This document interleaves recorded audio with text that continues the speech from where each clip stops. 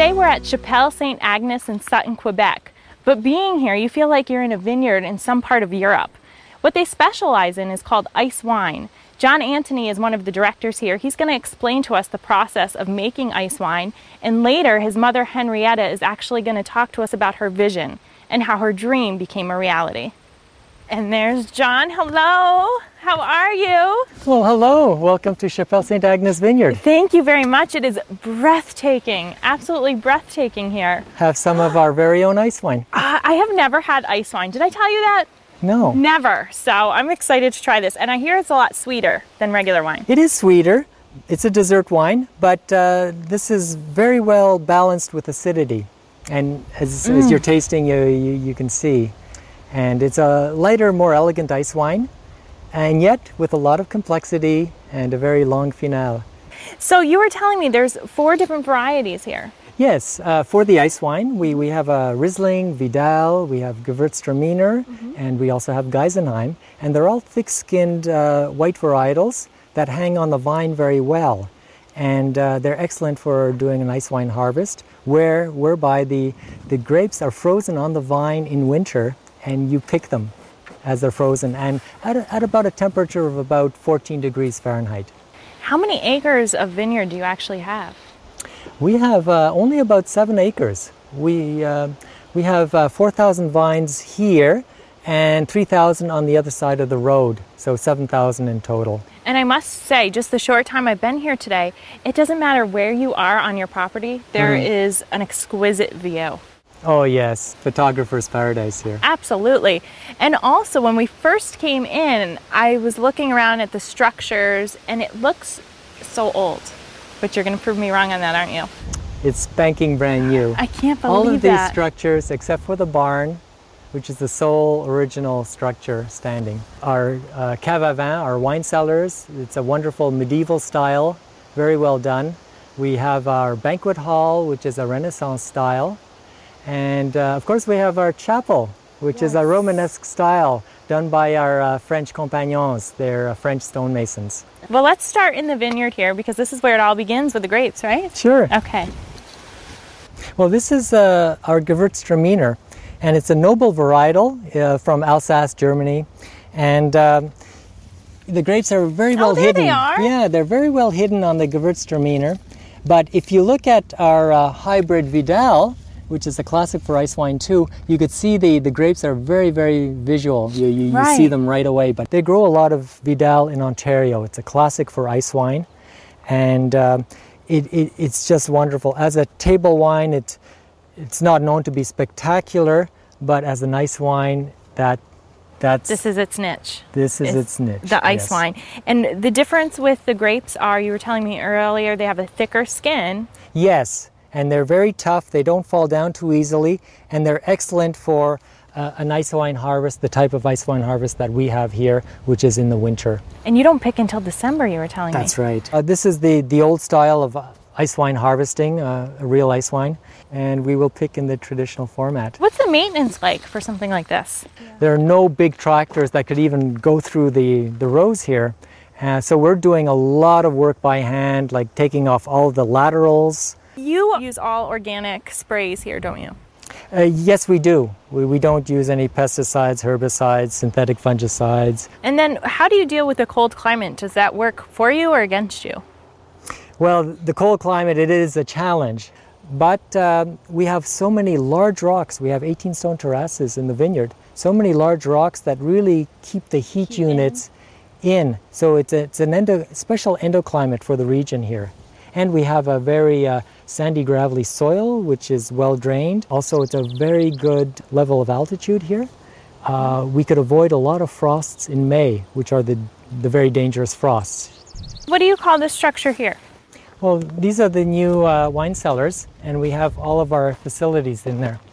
You have a lot of weddings here as well, don't you? Oh yeah, it's an excellent site for weddings here. And of course the chapel is a wonderful wedding ceremony site, but also at the very bottom of the vineyard where you get a wonderful prospect view. And then you have a beautiful reception room in here. Oh yes, and it's good for about 150 people for our events. Henrietta, hello. How are you? It's a pleasure. Now, you are John's mother. Yes, I am. And this vineyard is here because of you. Right. This is your vision. What was your inspiration? Well, what inspired me, you see, I'm from southern Moravia, where the first vineyards were planted by the Roman legionnaires in the 3rd century.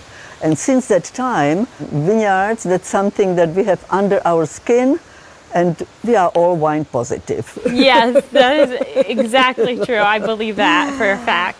I always was pining to have a vineyard of my own, and now I have it. And now you have it. Yes.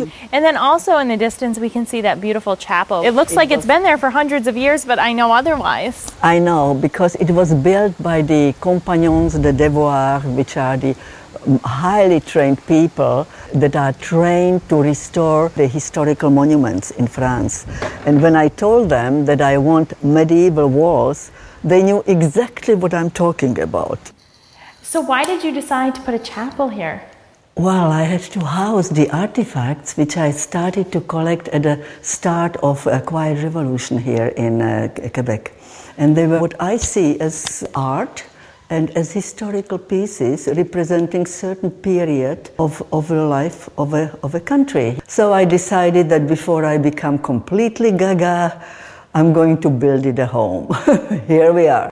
Well, Henrietta, I think that you've done good so far. It was a pleasure. It was wonderful to have you. I'm going to go find John and get some more tasting of the wine. This is the pressing room, and this is our hydraulic press. It's a very strong press, hydraulic, and it has to be, because remember, for ice wine, for the harvest, the grapes are picked at about 14 degrees Fahrenheit, so they're hard as marbles. So forget about naked feet stomping on these guys. I was going to ask you if you ever saw I Love Lucy, where they're stomping the grapes. I even wore my flip-flops today for you. I remember that scene. It looked like a lot of fun. Didn't it? Don't try it with ice wine. So how does this work for you? What we do is, in the winter when we're doing the harvest of the ice wine, we'll open up all 4 of these doors. We'll roll out the press right to the edge.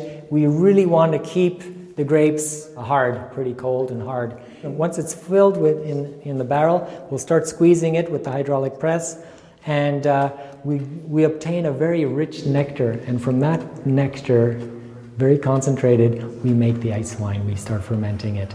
Okay.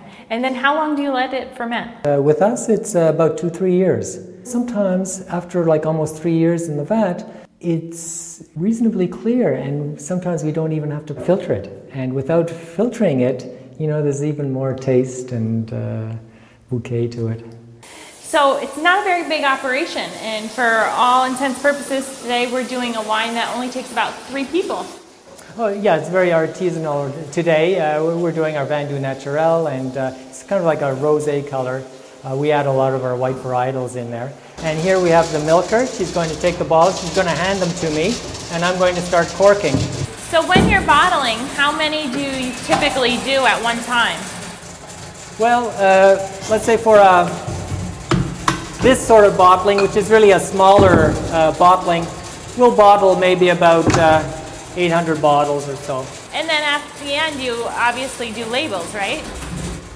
Yes, we label them later, as you know, just before we want to sell them, because they are in the wine cellars. I've got a bottle of Riesling ice wine, and it's clear, it's been filtered, it's for the high-end restaurant market. But I have something here. This is our Gewürztraminer ice wine, and it's unfiltered. You can see the deposit at the bottom. So that's not a good thing?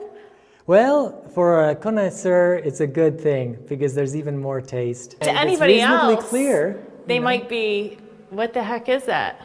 Oh, that's right. I know, I know. All right, well, let's take those upstairs, shall we? And go to the tasting room now. So earlier we tried the Cuvée Magérique. Okay. And that was an assemblage of 4 of our ice wine varietals. Okay. This is a Sol varietal. It's Vidal. It's a classic. They grow a lot of it for ice wine in Ontario. Now, how does this one differ as far as taste? You'll be tasting a little bit of plums, prunes, fig, apple. Now, before I get addicted to this, how much more expensive is ice wine compared to regular wine? It's more expensive. You know, there's more risk to it, and it's so much more concentrated. Right. Well, thank you for spending the day with us, John. Let's You're end quite on welcome. a taste of your wine. Cheers. Thanks for having us. You're quite welcome.